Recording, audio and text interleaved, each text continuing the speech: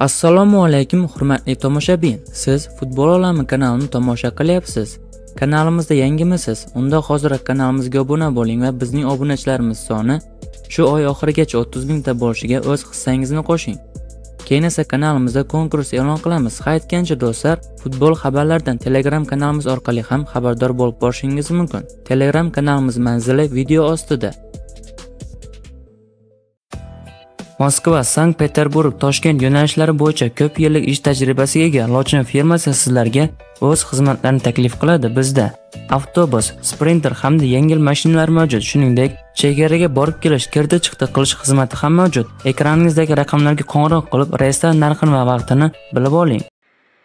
Barselona rahbariyati yana Neymar borasida taklif bilan chiqdi. Xabarlarga ko'ra, Kataloniya klubi PSJga braziliyalik futbolchi uchun Ķайтdi hamda 60-80 million euro miqdorida pul taklif qilgan, lekin Parij klubini bu taklif qoniqtirmagan. Ma'lumotlarga ko'ra, PSG Neymarning transferiga hech bir futbolchi qo'shilishini istamayapti.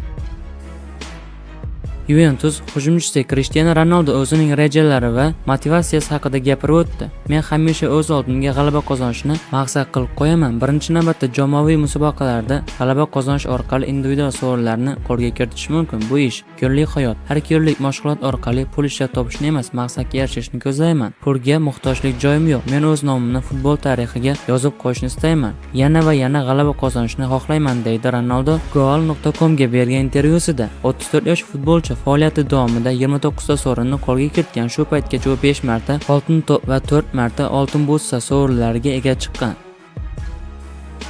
Rossiyalik sharhlovchi Nobel Arustamyanning ma'lumot tarqatishicha, Rossiya chempionatining 5-turi doirasida bo'lib o'tgan Rostov va Krila Sovet jamoalar o'rtasidagi o'yinni Galatasaray skautlari kuzatishgan. Bu uchrashuvda yagona golni Eldor Shomurodov urishga muvaffaq bo'ldi. Hamkasblarim jonli efir paytida Rostovdagi o'yinni turkiyalik skautlar kuzatib borishayotganini aytishgan edi, ammo qaysi jamoa vakillari ekaniga oydinlik kiritishmadi. Qo'shimcha qilib aytishim mumkinki, Galatasaray skautlari Sobolya va Shomurodovni kuzatishdi, lekin ular hozircha o'zbekistonlik futbolchini xarid qila olishmaydi, boisi uning narxi yuqori. Bundan tashqari, Rostovning o'zi ham uni sotmaydi, yozadi Arustamyan o'zining Twitter'dagi sahifasida. Rossiya chempionatining 5-turidan keyin Sobolya va Shomurodov 4 ta gol bilan to'puralar ro'yxatini boshqarishmoqda. Transfer market Sobolyevni 1,2 million euro, Shomurodovni esa 1,5 million euroga baholagan.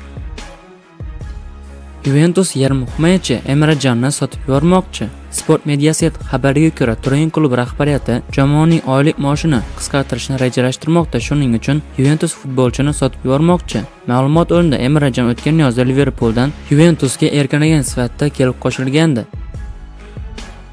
Juventus Tottenham yarim himoyachisi Christian Eriksenga qiziqish bildirmoqda. Daniyalik yarim himoyachi bu yozda jamoani tark etishi mumkin. Daily Mail bergan xabarga ko'ra, Juventus Tottenham futbolchisiga qiziqish bildirmoqda va u bilan shu yozda shartnoma tuzmoqchi. Eslatib o'tamiz, Eriksenning shporlar bilan tuzgan shartnomasi keyingi mavsum yakuniga yetadi va yanvarda futbolchi boshqa klub bilan muzokara o'tkazishi mumkin.